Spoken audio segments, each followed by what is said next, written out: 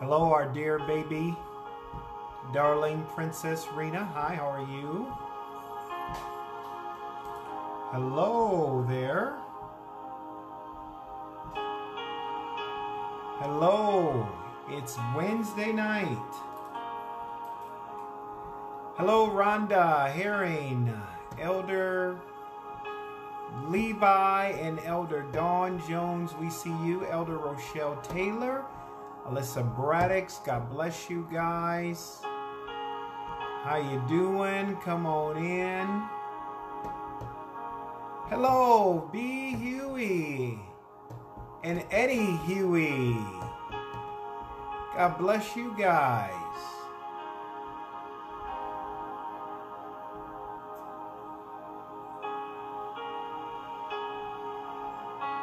You want to share it? That's what I'm doing right now. That's what you're doing. Hello, Linda Tripp. Elder Stephen Taylor. Good evening, good evening, good evening. Hello, Alexandria Jones. Happy Wednesday. Glory be to God.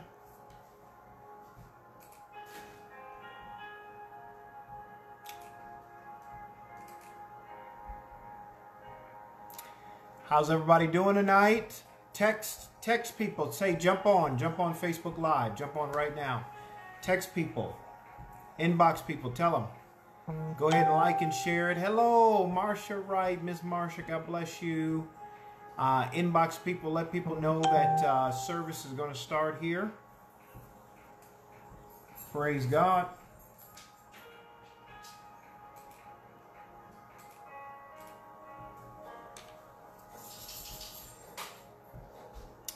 Praise God. Hallelujah, hallelujah, hallelujah. Hallelujah. Get everybody gathered round, gathered round. Hey, Jason, Minister Jason Williams, God bless you. Elder Robert Carr, hello, hello. Hey, Kyla Foot, Carolyn Moss, God bless you guys. Come on in, come on in, come on in. Gather around, gather around.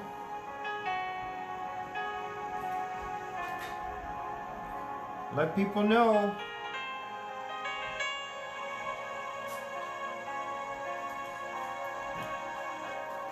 Let people know. Text them, inbox them, like it and share it. Thank you, honey. You're welcome. You don't have to use this straw. Wonderful. It's good. It's good to know. All right.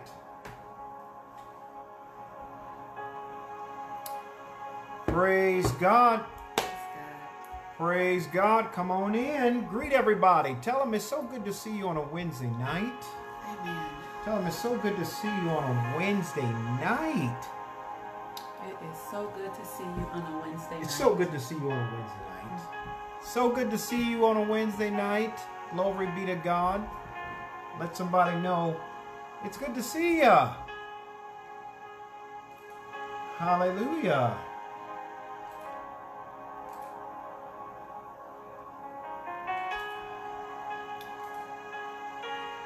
Praise God.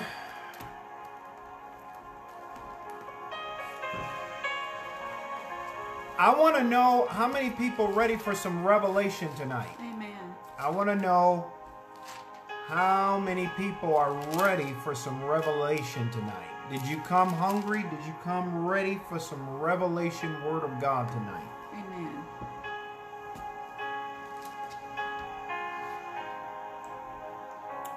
Yep, let somebody know. Yeah, it is good to see you guys. Hi, Mariah Wegner. Hey. God bless you. Henry Robinson, how you doing? Pre-K teacher? Yeah. Oh my goodness. How many people ready for some revelation tonight? Get your Bibles. Get your Bibles. Glory be to God. Maybe your Bible is on your phone. Maybe it's on your tablet. But you want to be ready for this tonight. Amen.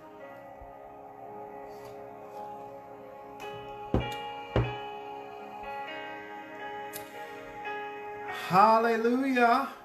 How many people got a chance to watch the prayer session this morning? We had a morning prayer session. We had a Wednesday morning prayer session. And if you didn't get a chance to, it's uploaded on YouTube. It's also on our Facebook page and Empowering Word Christian Center's Facebook page.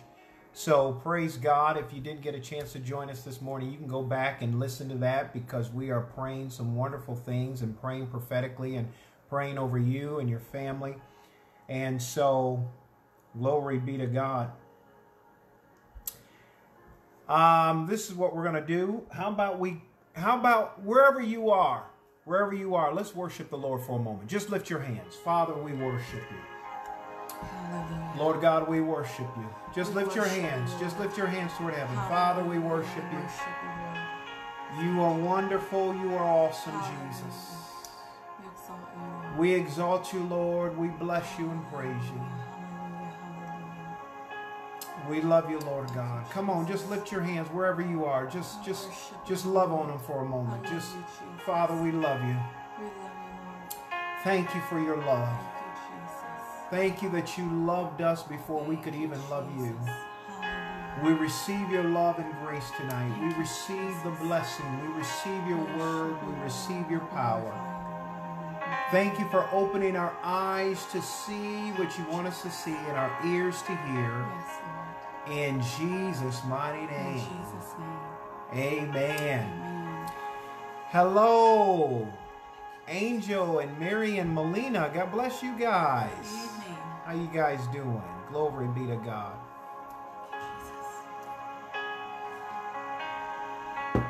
All right. Well, let's jump in this. We want to give you a couple announcements. It's Holy Week, so we are doing 7 days of prayer and fasting.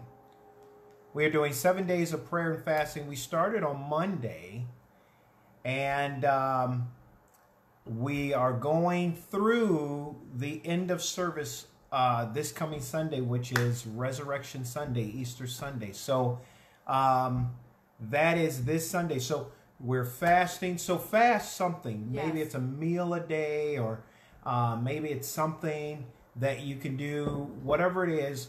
Fast. Do something to where you're giving something up. Maybe you're doing something differently that you normally do. Break up the routine.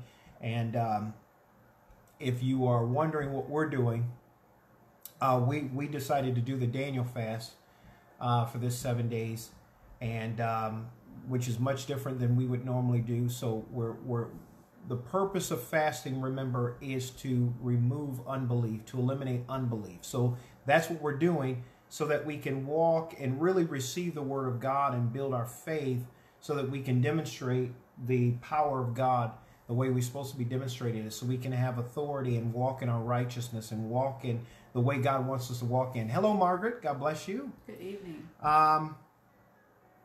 So that's what we're doing. We're in our 7 days of fasting. So tomorrow is the men's prayer conference call. We had a men's prayer conference call on Monday, and this is the second men's prayer conference call this week. It is tomorrow at 7 a.m. Tomorrow at 7 a.m. So men, any men out there, calling all men, any men out there, jump on the men's prayer conference call tomorrow morning at 7 a.m.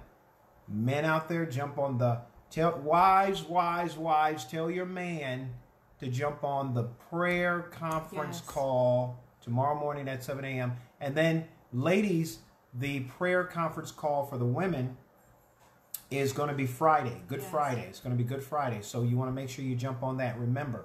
And then on Saturday morning at 7 a.m., we both will be back here on Facebook Live praying together, much like we did this morning.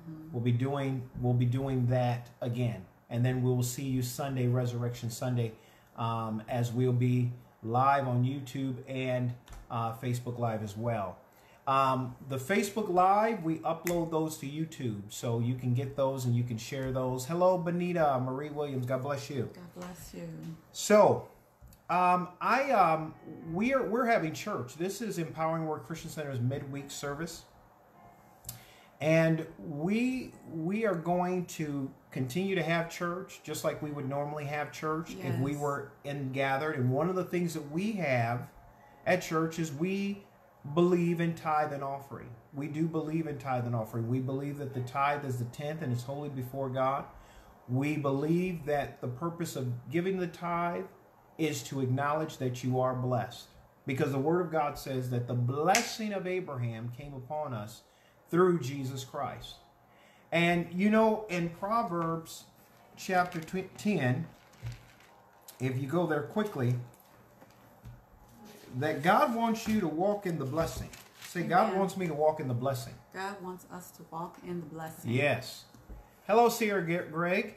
God wants you to walk in the blessing. It says in Proverbs 10:22, it says, the blessing of the Lord makes one rich and adds no sorrow. In other words, the blessing will bring wealth without painful toil. That's another translation says. So God wants you to be wealthy so that you can do everything He's called you to do. See, money is not evil. The love of it is evil. Money in itself can't be evil. It can't. But if you're bound by the spirit of mammon, then that's when you become in love with it and you make it an idol. But God, you know, you can be rich and wealthy at the same time. Abraham was rich and wealthy. Isaac was rich and you can be rich. What I'm saying is you can be rich and in faith. You can be wealthy in faith. Abraham was a man of faith, but he was wealthy at the same time. Amen. Isaac and Jacob, they were men of faith, but wealthy at the same time. So God wants you to be wealthy and in faith. They're both doable. They are not opposites. If they were opposites, heaven would not be so rich. That's right. Streets of gold. That's good. It's the holiest place you can get to, yet it's the wealthiest place you can get to. So, don't believe any lie from the devil that God wants you poor. God doesn't want you to be broke. He wants you to be walking in the blessing. Amen. Somebody say amen to that. Amen. So when you give, know that you are being obedient to the Lord, and that obedience and that faithfulness causes you to walk in what He's already provided. Amen. Amen. Amen. I declare over you and your household that God provides over all your need according to His riches and glory. Yes. I declare that you have wealth transfer and that you have debt cancellation, supernatural debt cancellation. I declare wealth. I declare multiple streams of income in Jesus' mighty name. I declare the grace of God and that the protection of God upon you, and you are going to come out of this season. It may be famine in the world, but you will have wealth and riches in your house according to the Word of God. In Jesus' name. In Jesus' name. Amen. Amen. Hello, Elijah. God bless you. And praise God. Now, we're going to go into this church part 6. Now, we want to welcome our first-time visitors. If you're here for the very first time, we know that you're not here by accident, but you're here on purpose for God's purpose. So, yay, first-time visitors. Yes. Welcome. Welcome. Praise God. Welcome our first-time visitors. And we want you to like and share this. And this is part 6. Oh, hello, Kenya. Hello, Kenya. Hello, God bless Kenya. you. We love our brothers and sisters in Christ in Kenya, Africa. Now, this is part 6 of the series Church. If you've missed any of it, go back and listen to it. Go back and listen to it. There's part 1, 2, 3, 4, and 5. And then tonight we are going into part 6. It's called Church. And we're going to start off with this. And honey, can you read Matthew chapter 16, verse 13 through 19? We're going to start there. Matthew's Gospel, chapter 16, 13 through 19. Matthew 16, starting at verse 13. When Jesus came into the region of Caesarea Philippi, he asked his disciples, saying, "Who do men say that I am, the Son of Man am?" So they said, "Some say John the Baptist, some Elijah, and others Jeremiah or one of the prophets. He said to them, but who do you say that I am? Simon Peter answered and said, you are the Christ, the Son of the living God. Jesus answered and said to him, blessed are you, Simon Bar-Jonah, for flesh and blood has not revealed this to you, but my Father who is in heaven. And I also say to you that you are Peter, and on this rock I will build my church, and the gates of Hades shall not prevail against it. And I will give you the keys of the kingdom of heaven. And whatever you bind on earth will be bound in heaven, and whatever you loose on earth will be loosed in heaven. Praise God. Hello, Corey. Hey, good evening, Carolyn Berry. God bless you guys. Now listen, she just read that. And so we've been using that as a foundation. That's the first time you see the word church in Scripture. That's the first time you see the word church. And so there's something called the law of first mention. And so in that, he's talking about his people. He's talking about his people. You are the church. Say, I am the church. I am the church. Okay? So he's talking about his people. Is Pat on? Pat? Walter, God bless you. Hello, hello. How are you? But he says, you are the church. That's who you are. And so in that, he says,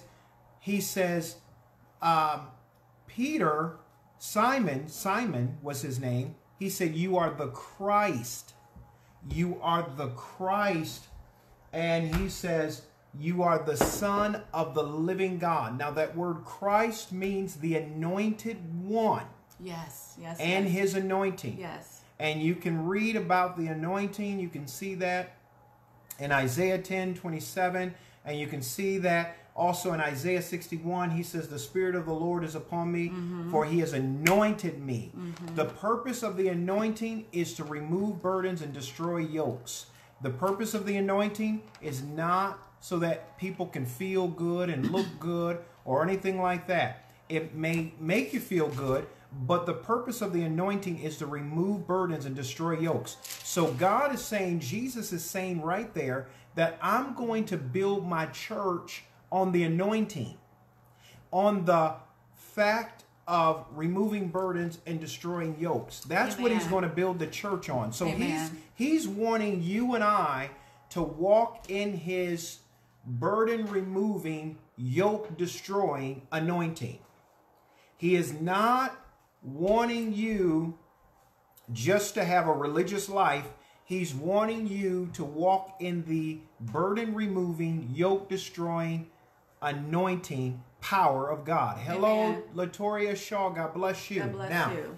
in that, he says, listen, he says, that's what I'm going to build my church on, and the gates of hell will not prevail against the church or my people. In other words, that's what he's saying.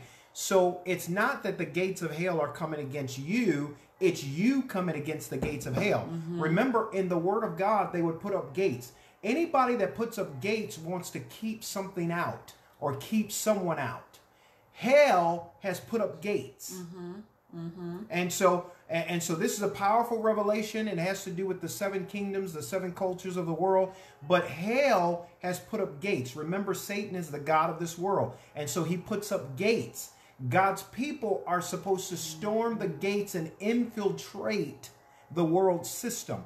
That's what you were designed to do. That's what Jesus did. Amen. He infiltrated the world system. Remember, when he cast out the demons from the man and put them into the pigs, the people tried to get him out of the town. Why? Because he disrupted their community. He disrupted their whole system.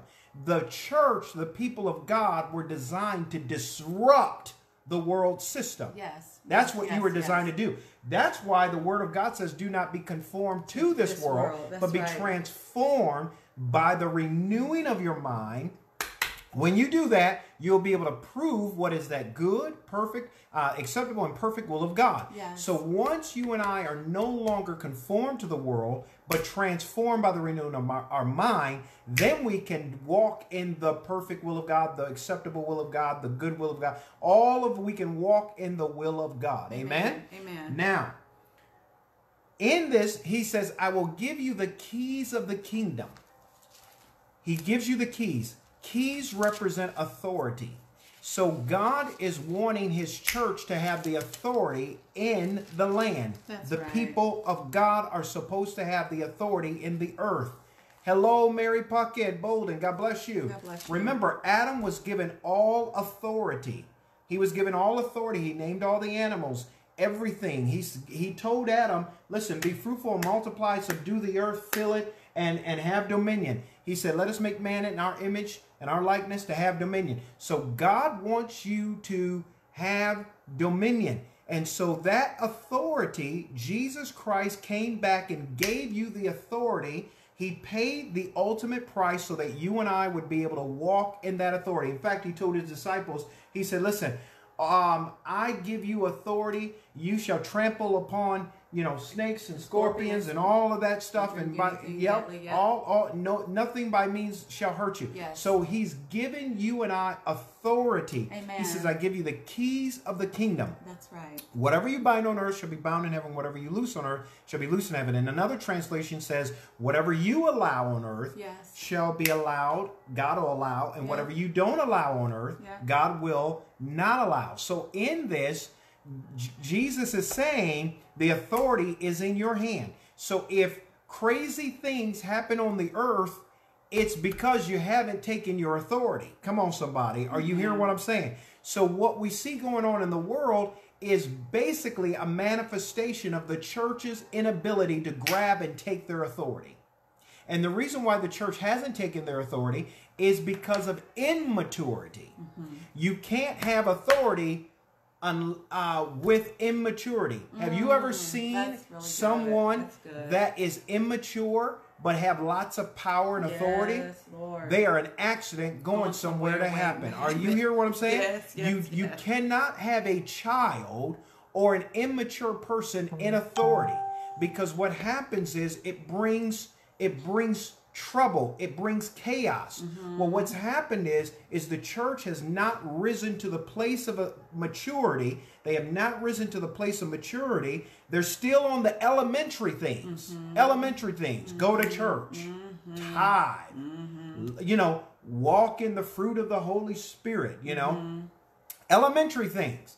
See, we should be past the elementary things, and we should be moving on to the book of Acts things. Somebody say amen to that. We should be past the elementary things. Don't cuss folks out. Don't be involved in worldly craziness. We have to get past the elementary things. See, if we have oh, you know what? You got a scripture. Go ahead, read that. Yes, it actually says in Hebrews 6 verse 1, therefore, leaving the discussion of the elementary principles of Christ, let us go on to perfection or maturity, not laying again the foundation. And so then it goes on to talk about the foundation. And so we, as the body of Christ, we're not forgetting our foundation. Yes.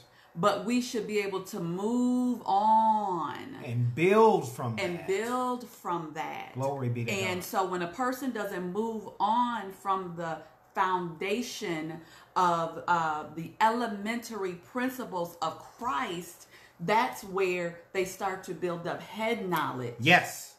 And that's where religion comes in. That's where religion comes in. So you know Jesus and you know scriptures, but you're still in the elementary things. The elementary things. And now you're going to build a whole religion on the elementary things. So you actually go to church and the pastor is so low on elementary things that all he's doing is teaching you how to be a better person. And we should be past that.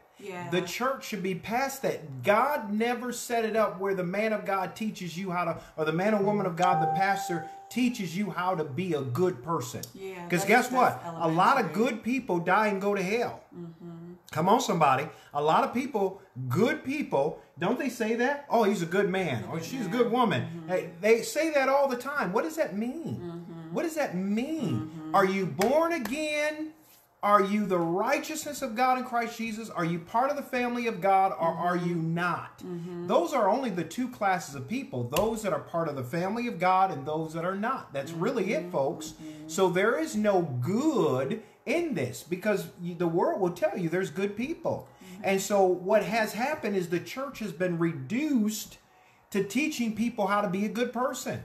You mean to tell me somebody's got to teach you not to steal? Come on. You mean to tell me somebody's got to teach you that line is wrong? You mean to tell me at this juncture in the game somebody's got to teach you that, hey, you shouldn't go out and be shacked up? Right, Come right, on, somebody. right. Are you hearing what I'm saying? We have to move beyond that stuff and say, okay, now we can step into the works that Jesus did. John 14:12, he said, if you believe in me, go ahead and read that, honey. He says, if you believe in me, the works that I do, glory be to God. Right here, John chapter 14, verse 12. Hello, Tiffany Pearson. God bless you. Good evening.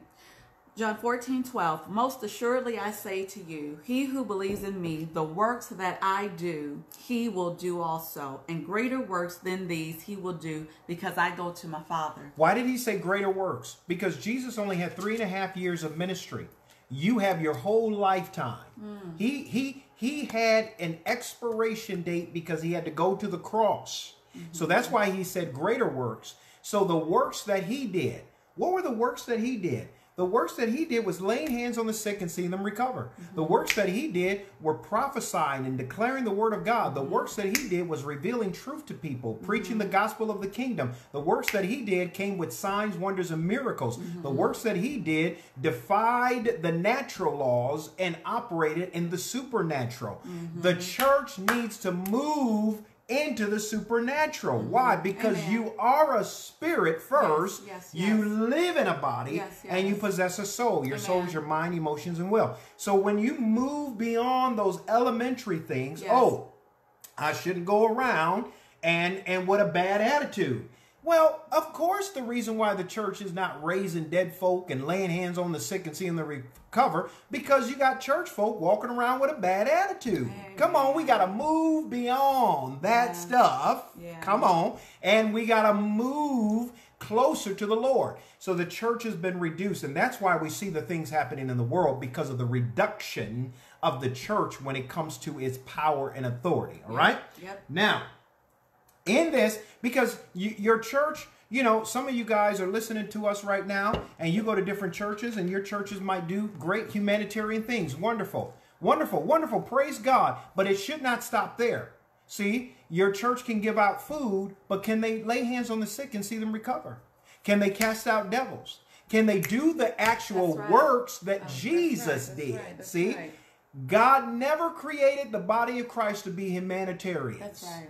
There are worldly people right now that are great humanitarians. That's right. What separates the church from them? Right, right. It has to be the glory and power of God. That's Somebody right. say amen to that. Amen. It has to be the supernatural. It has to be something that you can do that they can't do. Amen. Amen. That's how God is differentiating those who believe. Amen. In John chapter 3, verse 16, it says, God did not, it says, for God so loved the world that he gave his only begotten son, that who believes in him shall have life and life everlasting, right?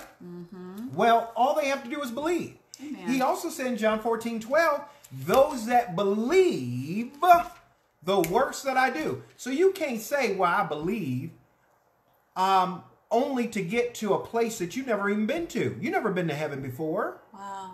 See, that's called religion. Well, I don't believe that I could do the works of Jesus. That's called religion. That's called unbelief. All right. So we want to make sure that we understand what we're talking about. Now, that is the church. And the definition of the word church has a dual meaning.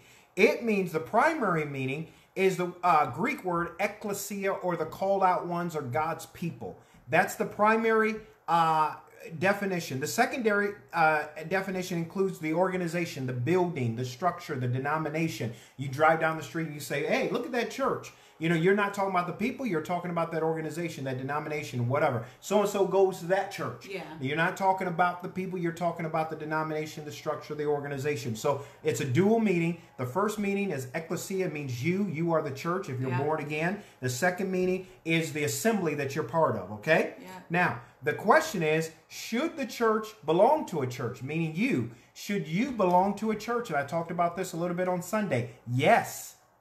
I'm going to say it again. Yes. In fact, the Word of God says in Ephesians chapter 4, verse 11. Honey, can you read that? Ephesians chapter 4, verse 11. You know, that, you have people that have so much unbelief in them, they don't even believe that you're supposed to belong to an assembly. Ephesians chapter 4, verse 11. What does it say, honey? 11 through 16. Ephesians chapter 4. And he himself gave some to be apostles, some prophets, some evangelists, some pastors, and some teachers, for the equipping of the saints, for the work of the ministry, for the edifying of the body of Christ, till we all come to the unity of the faith and of the knowledge of the Son of God, to be a perfect man, to the measure of the stature of Christ.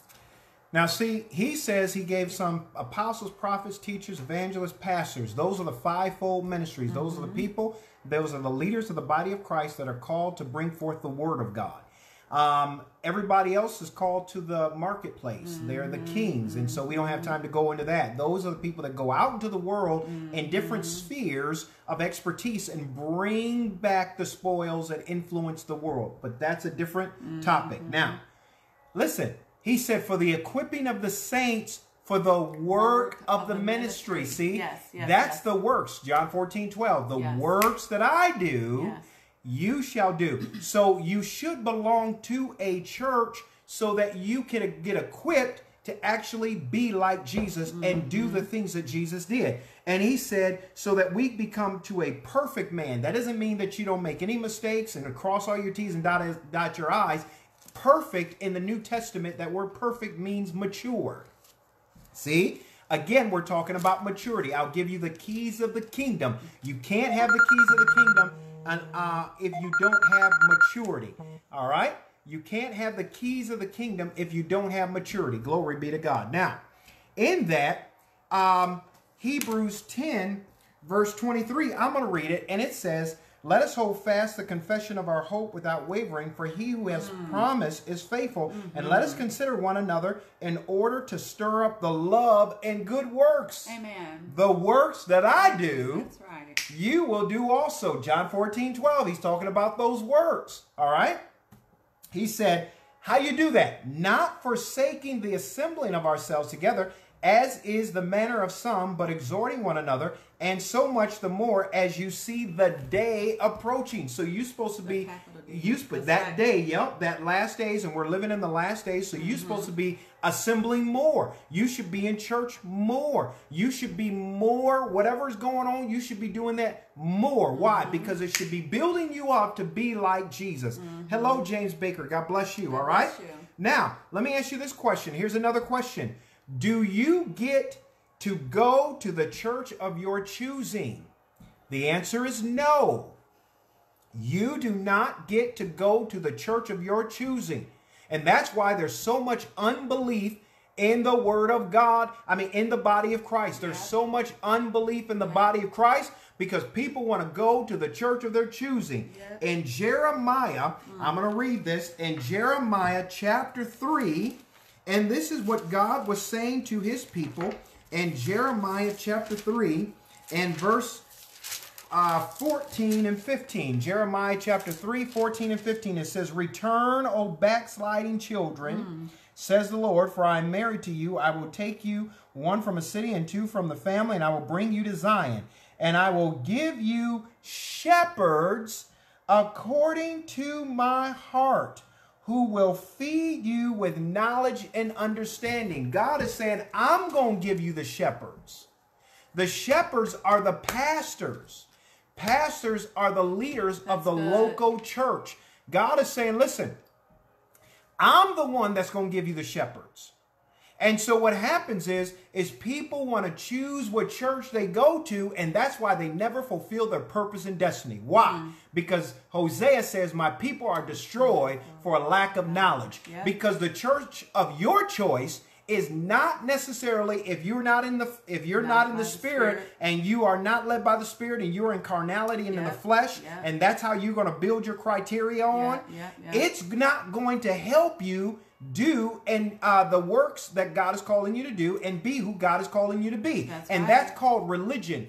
You want to form this thing called Christianity based on your preference and your liking. And God doesn't go for that. He's the potter, you are the clay. You don't get to tell God what you're going to do and what you're not going to do. That is a insubordinate, rebellious child. Come on, somebody. And that's what we have going on in the body of Christ. In fact, it was prophesied in the Word of God in 2 Timothy. In 2 Timothy, go there, and I'm doing some real good preaching. Glory be to God. 2 Timothy chapter 4, and look at verse 3. It says this, for the time will come, he's prophesying right here, for the time will come when they will not endure sound doctrine. They don't want to hear it. They don't want to hear it. They don't want to hear this type of preaching. The type of preaching I'm giving you, and Pastor LaToya and I are giving you, they won't endure sound doctrine, but according to their own desires. I want to hear this. I want this. I want the church to look like that. I want it to sound like that. They want their own desires because they have itching ears. Something is wrong with their ears. They have itching ears. They want. And so they will heap up for themselves teachers. So now I'm gonna create my own teachers. I'm gonna get my own pastors. We're gonna make up our own leaders, our own pastors. And they will turn their ears away from the truth and be turned aside to fables. What's a fable? A fable is a fictitious story designed to teach a lesson. Write that down.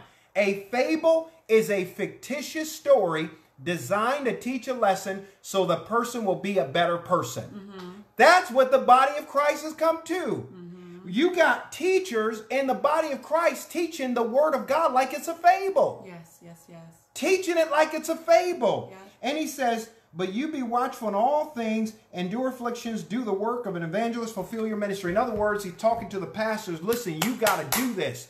You got to do this. You got to speak the truth, whether they like you or not. You got to declare the Word of God, whether they come in the door or not. And so that's what Empowering Word Christian Center is all about. That's what we're designed to do, is empower you with the Word of God. We love God enough. We love you enough so that we will teach you the Word of God so that you will be empowered. Somebody say amen to that. Now, a pastor or shepherd has the calling and responsibility to do the following.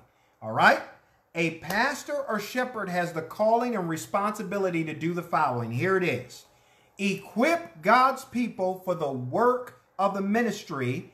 That means the same works that Jesus did. Amen. That is the whole responsibility for the pastor of the church. He's not supposed to be your best friend. He or she is not supposed to be your road dog. He or she is not. See, people try to put expectations on the pastor, and that's why they get offended. That's right. See, they get offended because they didn't do this with me. They didn't do that with me. They didn't answer what I was calling. They didn't do that, and they didn't know. No. That pastor is designed to do two things. And that is to equip you to be like Jesus so that you can do exactly what Jesus did. Now, if they are doing that, your problem is not the pastor. Your problem is you. That's right. You are offended with the Word of God. You're expecting the pastor to do something they were never designed to do. Now, I'm preaching real good. This is good preaching right here. And that's why a lot of times when you have churches like ours and people want religion and they don't want the truth, they'll walk out, they'll leave. Why? Because the pastor, I didn't like this and I didn't like that and they didn't do that and they didn't play this. They didn't play this music. They didn't do this. They didn't do that. Why? All that is just carnal, fleshly offense because you don't want to be like Jesus. That's right. That's right. That's right. That's right. All of it is just hidden, underlining offense because you refuse to be like Jesus. That's right. You want to embrace religion. That's a form of godliness, but you want to deny the power thereof. Amen. And now you want to change the whole direction of the church. Come on. You want to change how they do things. You want to change how they do and all that stuff. All that stuff is called carnality and witchcraft. Yes, it is. Glory be to God. Yes, it is. Now, number 2. Come on. The pastor shepherd has the calling and responsibility to do the following. Number 1 is equip God's people for the work of the ministry so you can be like Jesus. It's amazing that people will complain, but they still can't be like Jesus. Come on. Equip you to fulfill your kingdom assignment on the earth. Those are the 2 initiatives, the agendas, the assignments that a shepherd has from God. It's to equip God's people for the work of the ministry, the same work that Jesus did, and equip you to fulfill your kingdom assignment on the earth. Now, how does a pastor do that? The pastor does this by giving you the word of God that brings you to maturity. The pastor is not supposed to give you a bunch of donuts and a bunch of candy so that you can feel good in your religious carnality. The pastor is supposed to bring you to the point of maturity. And if you are refusing and fighting that, you are fighting the Spirit of God. That's why it said those that are led by the Spirit, those are the sons and daughters of God. That's right. God is differentiating those that really love Him versus those that want to have some comfortability and a ticket to heaven. Hello, Paige Pooh Brown. God bless you. Good evening. Now, what am I talking about? Well, go to John chapter 6. John chapter 6, look at verse 53 through 68. Hallelujah. Glory be to God. Are you getting some tonight? Amen. Are you getting some tonight? I'm telling you, glory be to God. John chapter 6, look at verse 53 through 68. Praise God. Let me read. Yeah, go ahead and read, honey. Verse 53. Then Jesus said to them, most assuredly I say to you, unless you eat the flesh of the Son of Man and drink his blood, you have no life in you. Whoever eats my flesh and drinks my blood has eternal life, and I will raise him up at the last day. For my flesh is food indeed, and my blood is drink indeed. He who eats my flesh and drinks my blood abides in me, and I in him. As the living Father sent me, I live because of the Father, so he who feeds on me will live because of me. This is the bread which came down from heaven, not as your fathers ate the manna and are dead. He who eats this bread will live forever. Glory to God. These things he said in the synagogue as he taught in Capernaum. Therefore, many of his disciples, when they heard this, said, this is a hard saying. Who can understand this? When Jesus knew in himself that his disciples complained about this. We got an alarm. We got an alarm going off.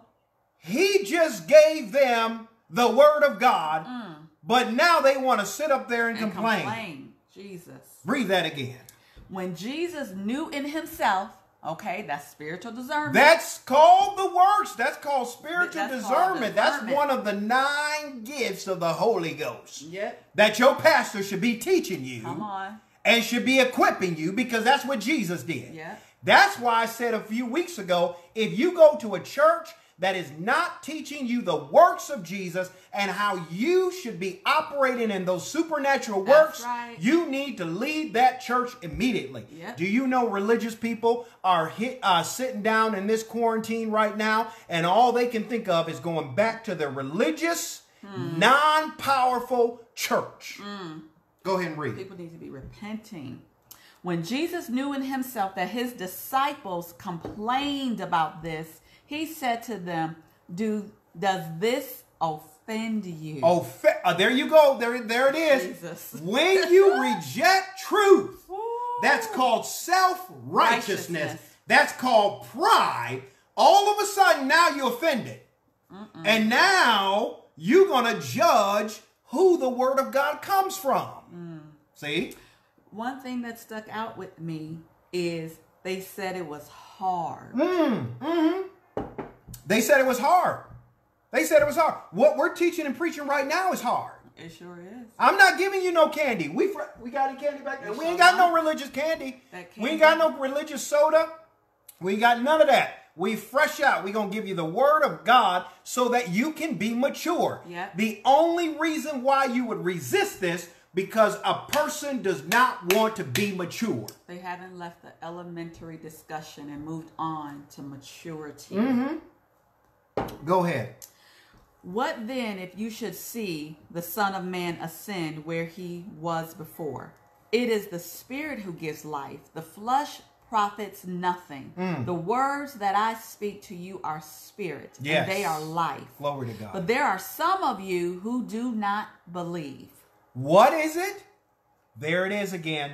I've been talking about it this whole series. Unbelief is the biggest thing against the body of Christ. Unbelief.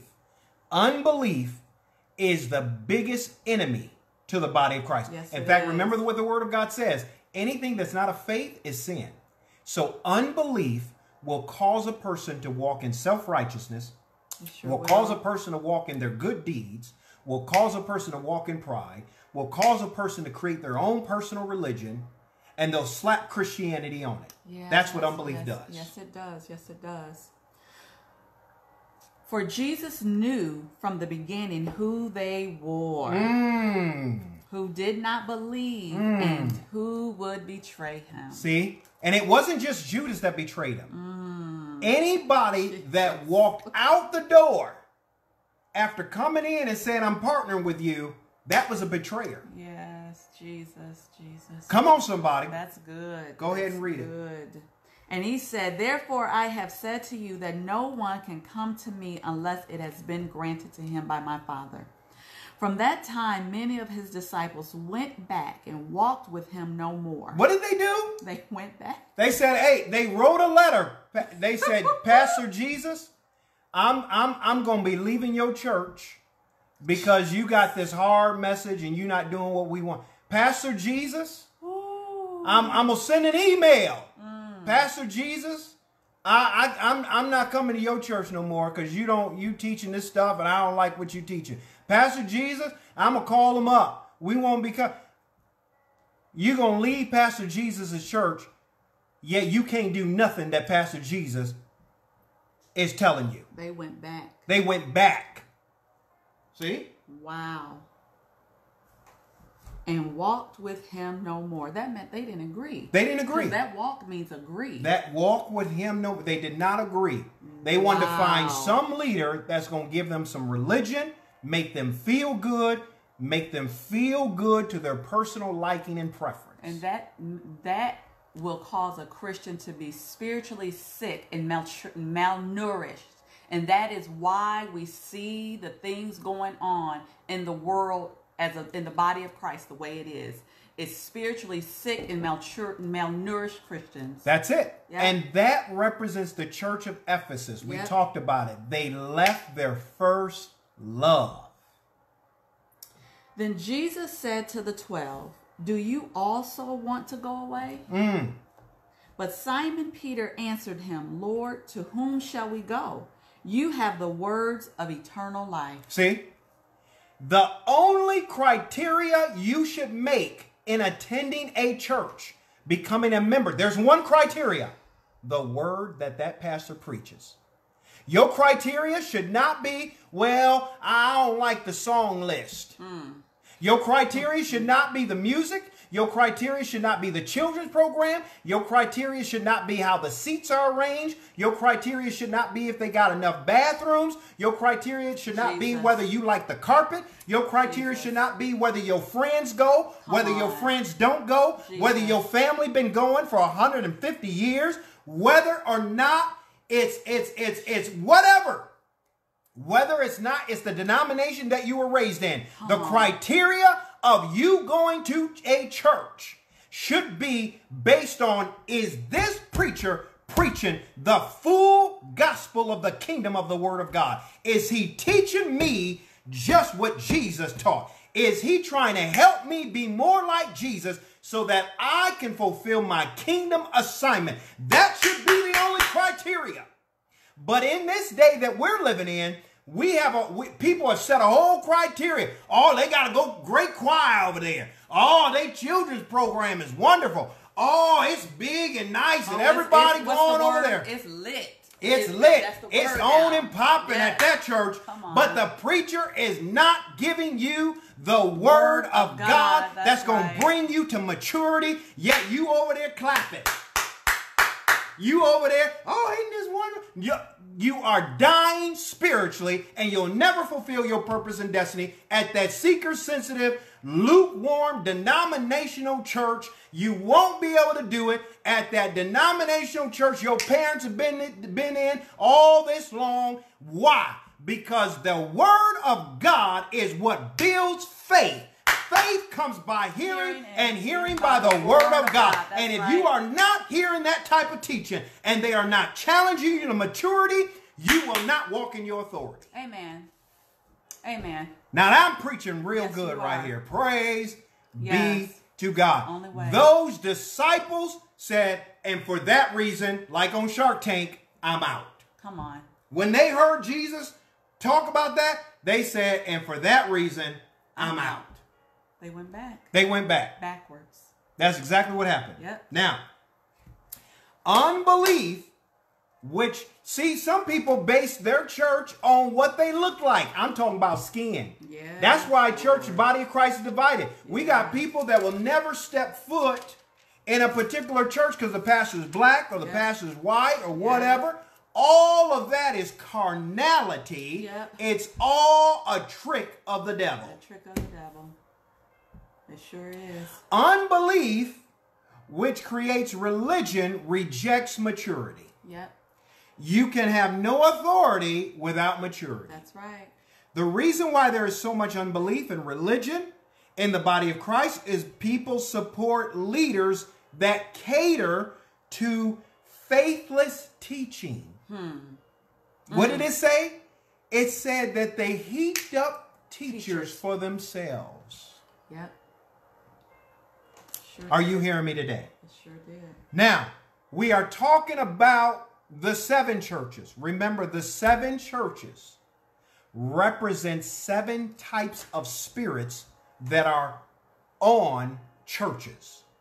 So if you look out your window and you can see a church, there is a spirit on that church. If you go to a church, there is a spirit on that church. They are 7 types of spirits. And if there's 7 types of spirits on the churches, they are 7 types of spirits on people. Because we are the church. And so in that, Jesus said, let he who have ears to hear. Touch your ears. Do you have ears to hear? Do you have ears to hear? Amen. How come your church ain't never taught this right now? Amen. Do you have ears to hear? Hello, Doris Royce. God bless you. Amen. Do you have ears to hear? He said, let he who has ears to hear what Jesus the Christ is saying to the 7 churches. Amen. Because they are a prophetic warning in these end times. Yes, Lord. Now, we already talked about Ephesus and we talked about Smyrna on Sunday. In fact, let's read that again in Revelation chapter 2. And honey, go ahead and read verse 8. Verse 8, and the angel of the Lord and the angel of the church of Smyrna write, these things says the first and the last who was dead and came to life. I know your works, tribulation and poverty, but you are rich. And I know the blasphemy of those who say they are Jews and are not, but are a synagogue of Satan. Do not fear any of those things which you are about to suffer. Indeed, the devil is about to throw some of you into prison, that you may be tested, and you will have tribulation 10 days. Be faithful unto death, and I will give you the crown of life. He who has an ear, let him hear what the Spirit says to the churches. He who overcomes shall not be hurt by the second death. So this right here, this is Jesus talking. Look in your Bible. The words are in red. This is Jesus. He's talking to the church of Smyrna. The church of Smyrna represents the persecuted church. And the persecuted church is under countries or governments that have a regime where they outlaw Christ. They outlaw Christianity. And so this Smyrna was an actual church in Asia, just like Ephesus and just like the other seven, the seven churches. They're all actual churches, but they also represent seven types of churches today, prophetically. And so if you were to look at a church that identifies or comes in alignment with the church of Smyrna, it's any church that's in the following countries. I don't have an exhaustive list, but China has outlawed churches. Do you know that they have to have churches underground? They have to have them in their houses. They have to have them privately. They have to have them undercover. So that's a persecuted church. They will drag you off to prison. They will persecute you. They kill people. They kill people. North Korea, Afghanistan, Somalia, Libya, Pakistan, Sudan, Eritrea, Yemen, Iran, India. That's the persecuted church. Those people don't have time for unbelief because they have religion. Remember that it said those that try to act like they're people of God, that government is ruled by a religion that says they're killing these Christians for God. Wow. They're killing these Christians for their God. In fact, in the name of Jesus, every Christian in these areas, Lord God, thank you for strengthening them, and your grace be upon them, and your power be upon them in Jesus' name. In Jesus' name. See, you should be praying for these Christians daily, because these Christians right here, they are fighting the good fight of faith, where they are trying to have church illegally. Wow. You think this quarantine is bad? Try being in one of those countries where they can't even think about trying to have church. Can't own the Bible. They can't own Bible. Yes. Bible's being snuck in. I mean, everything is outlawed. Yeah. See? That really will test whether you believe in this thing or not. It sure will. Glory be to God. Now, in this, let's move on to Revelation chapter 2, verse 12 through 17. So we talked about the church of Ephesus. We talked about the church of Smyrna. Now we're going to look at the church of Pergamos. Okay, go ahead and read, honey. And to the angel of the church in Pergamos write, these things says he who has the sharp two-edged sword. I know your works and where you dwell, where Satan's throne is. And you hold fast to my name and did not deny my faith, even in the days in which Antipas was my faithful martyr, who was killed among you, where Satan dwells. But I have a few things against you, because you have there those who hold the doctrine of Balaam, who taught Balak to put a stumbling block before the children of Israel, to eat things sacrificed to idols, and to commit sexual immorality. Thus you also have those who hold the doctrine of the Nicolaitans, which thing I hate. Repent, or else I will come to you quickly, and will fight against them with the sword of my mouth. He who has an ear, let him hear what the Spirit says to the churches.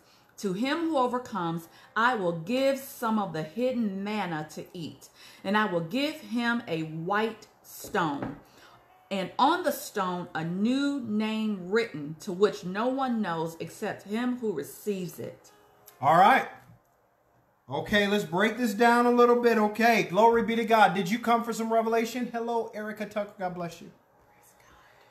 He says, I know your works. So these people actually believe in the works of Jesus from the power of the Holy Ghost perspective. This is a church that actually believes in praying in the Holy Ghost. This is a church that actually believes in laying on hands. They believe in this. Oh, but we got some problems. And he says, I know your works and where you dwell, where Satan's throne is, and you hold fast to my name, and you did not deny my faith, even in the days which Antipas was my faithful martyr, and who was killed among you where Satan dwells. All right. Now we're about to get into something. He says, but I have a few things against you, because you have there those who hold the doctrine of Balaam, who taught Balak to put a stumbling block before the children of Israel, to eat things sacrificed to idols, and to commit sexual immorality. So let me break that down. What are we talking about here? Okay? All right. If you read this, what is he talking about? He's talking about Balaam teaching Balak to put a stumbling block before the children of Israel, and to eat things sacrificed to idols, and to commit sexual immorality. Thus you also have those who hold the doctrine of the Nicolaitans, which things I hate. Okay? Well, let's break this down. Hello, Joy. Hello, hey, Pastor Joy Simmons. God bless you. God bless you. We don't have time to read all of this, but where this is found is Numbers chapter 22 Yes. through 24. Yes, yes, yes. So chapter 22, chapter 23, chapter 24. Yes. But I'm going to give you a synopsis of what happens. Yes. Balak was the king over the Moabites. He was the king. And the children of Israel, they dwelt near Moab. Now they're trying to take over their region and take over there. And Balak feared the children of Israel. He said, man, there's so many people. He said, they're going to take over us. So Balak sends for Balaam. Balaam was a diviner, a soothsayer, a psychic. So he sends to Balaam. By the way, the gifts and talents are without repentance. You can be a seer, and you were born with that gift, and you can use it for your personal gain in the world and call it psychic. All that is God gave you the gift of prophecy. That's all that is. You're a seer. So Balaam is a seer, but he's a diviner. He's working on witchcraft. He's working it from he's working it for Satan. Yeah. So Balak goes and calls for Balaam, and he says, send me this diviner Balaam, and I want Balaam to curse God's people, and I will pay you to curse them. I'll give you this stuff. I'll pay you to curse God's people. So Balaam hears from God a warning not to go. God appears to Balaam and says, you better not do this. And so God gives Balaam contingencies on going to meet with Balak. God says, listen, if they call for you, I'll allow you to go. But I'm gonna put the word in your mouth. But you can only go if they call for you this time. It was a second time. But Balaam disobeyed God and went anyways. So he's on his donkey, and he's going down this path, and the donkey stops. And so now all of a sudden, Balaam starts to hit the donkey. Why aren't you going? Why aren't you going? Starts to hit the donkey. Well, the problem is that Balaam, he didn't know that God had opened the eyes of his donkey to see the angel of the Lord standing in the way of the path. So the donkey stopped. He sees this huge old angel standing in the way. And so Balaam doesn't know it. He's hitting. And so God opens the mouth of Balaam's donkey. So the donkey, it's a she, by the way. The donkey says, she said to Balaam, why are you hitting me? And Balaam does not flinch. He starts to talk to the donkey. He said, because you ain't going. What is your problem? The donkey said, listen, how long I've been your donkey? And all the years that I've been your donkey, have I ever disobeyed you? Have I done anything wrong? Balaam said, no, you ain't did nothing wrong. He said, but man, what is wrong with you? Why are you doing this? He said, can't you see that this angel of the Lord is standing right here? I can't get by. Wow, wow, wow. Just then, what happens? God opens the eyes of Balaam's, he opens Balaam's eyes, and there stands the angel of the Lord. Yeah. Hello, Brenda Sanchez. Hello, Carlos Concepcion. God bless you. So what happens? The angel of the Lord said, listen, if it wasn't for your donkey, you'd be dead by now. Wow, wow, wow. Woo! Glory be to God. Wow. He said, I'm going to save you just because your donkey. Wow, you should be thanking your donkey that he stopped. If it wasn't for you, I would have killed you by now. That's what the angel of the Lord says. Wow, wow. So then what happens is the angel of the Lord gives instructions to Balaam. And he says, you better not curse God's people. And you're going to say exactly what I'm telling you to say. So Balaam meets with Balak and says, hey, listen, I cannot curse God. I can't, what God is blessed, I can't curse what God's blessed. And so he begins to prophesy over Israel. He actually prophesies 4 prophetic words to the children of Israel. Yeah. He gives 4 prophetic words. Balak, remember the king over the Moabites who hired Balaam. Balak is now furious. He said, I paid you to curse God's people, and you giving them blessings. Glory be to God. See, you can't be cursed if you're born again because you're walking in the blessing. That's right. You got to believe that. That's right. So Balak is furious. It's like, man, what is your problem? So he said, listen, I cannot say anything but what the word of God says. So they conspire and they come up with a plan. Balaam figures that if he can't curse God's people, he can distract them. And so Balaam and Balak come up with a distraction. So now we're going to read Numbers 25. Go there, Numbers 25, and we'll show you what this distraction is. Numbers chapter 25, glory be to God. Say I'm getting something out of this. Say I'm getting something out of this. Numbers 25, it says, now Israel remained in Acacia Grove, and the people began to commit harlotry. Oh man, now the children of Israel are committing harlotry with the women of Moab. They invited the people to sacrifice of their gods, they invited the people to the sacrifices of their gods. They said, hey, we having our own church service. Why don't y'all come? So those people started going to the Moabites' witchcraft services. Jesus. So the people sacrificed to their gods, and the people ate and bowed down to their gods. They said, oh yeah, you know, yeah. And so what happened is Balaam and Balak had this plan that their people would invite the children of God to these witchcraft services that the Moabites were having. Jesus. So, verse 3, so Israel was joined to Baal. Oh, man. Jesus. Now the people of God are joined to Baal of Peor, and the anger of the Lord was aroused against Israel. There you go. So who was in charge of that? Balaam and Balak. Balaam and Balak. Balaam said, listen, I can't prophesy nothing evil over them, but we can trick them. If we invite them to be a part, let them come to our sessions. And let's make it to where it looks and sounds okay.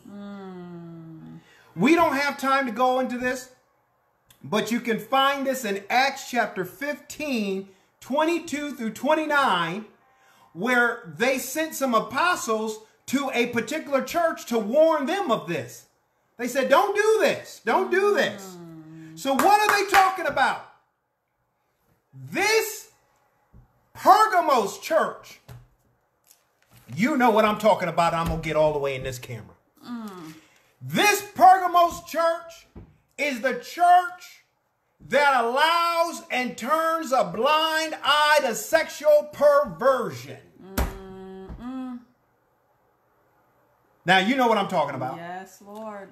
They got sexual perverse choir directors, pastors and preachers, musicians. They turn a blind eye to it. They don't even talk about it. They got it all in the church. Yes, homosexuality and all the perversion, everything. Also, this is the church that's got Masonic worship. Some of y'all pastors are Masons. They worshiping Baal. They are worshiping Satan. I'm going to say it on this video. I said it before. Some of y'all pastors are Masons. That's what Jesus is talking about.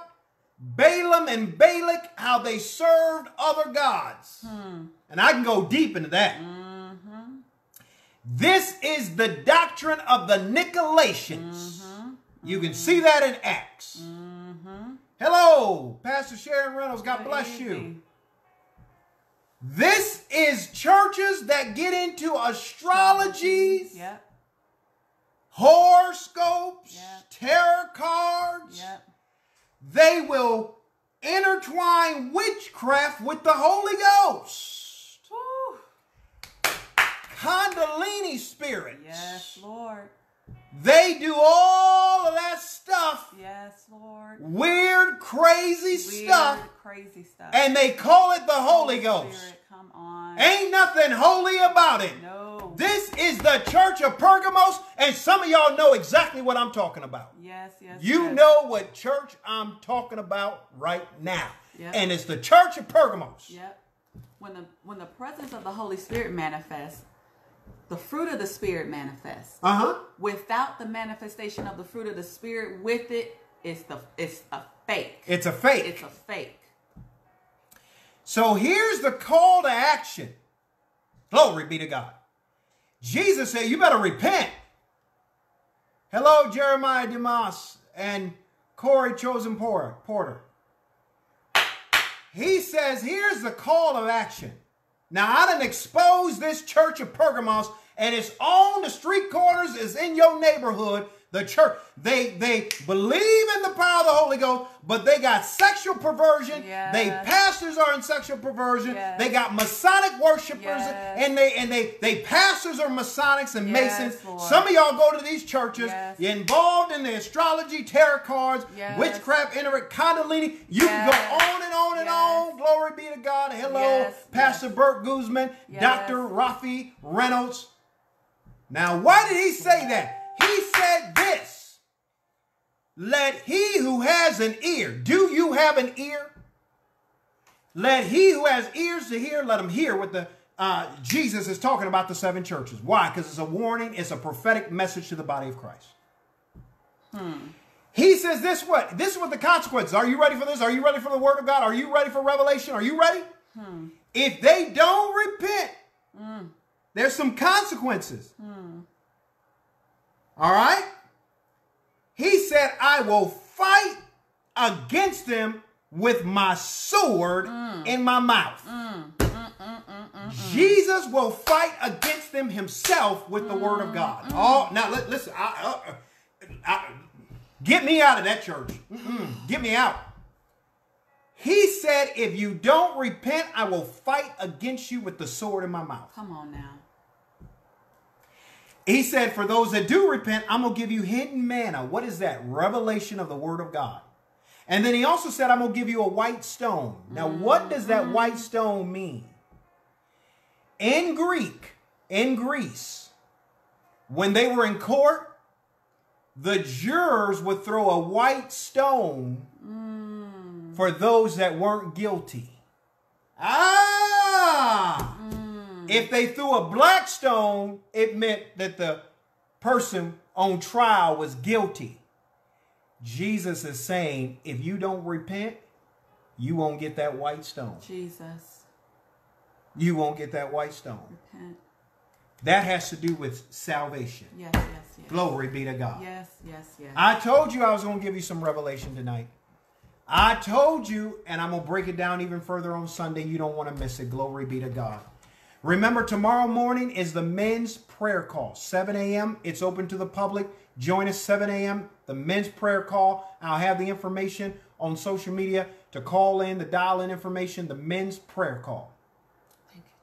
There is so much unbelief in the body of Christ. It is. Yes, it is. This coronavirus should have been dead by now. Dead.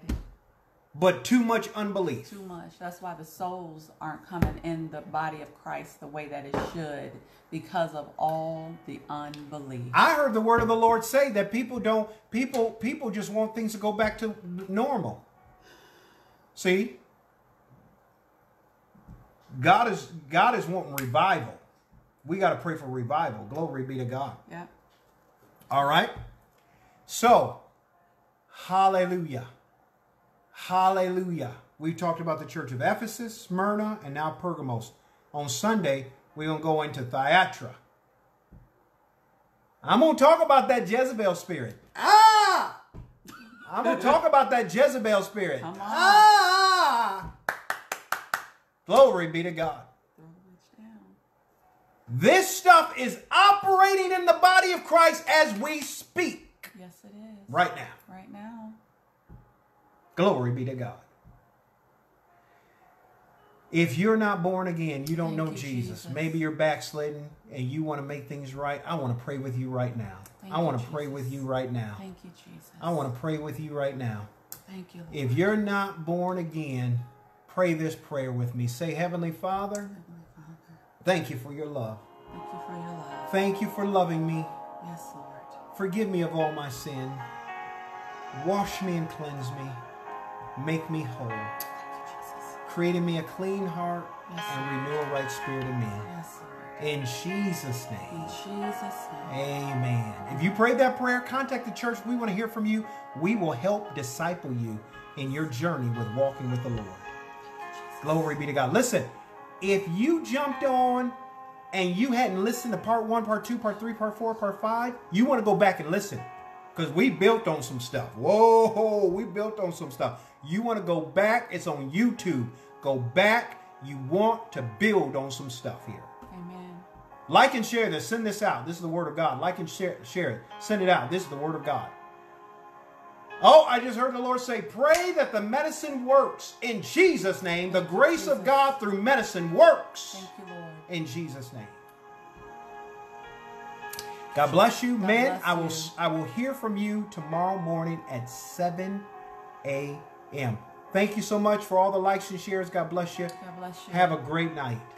Bye-bye.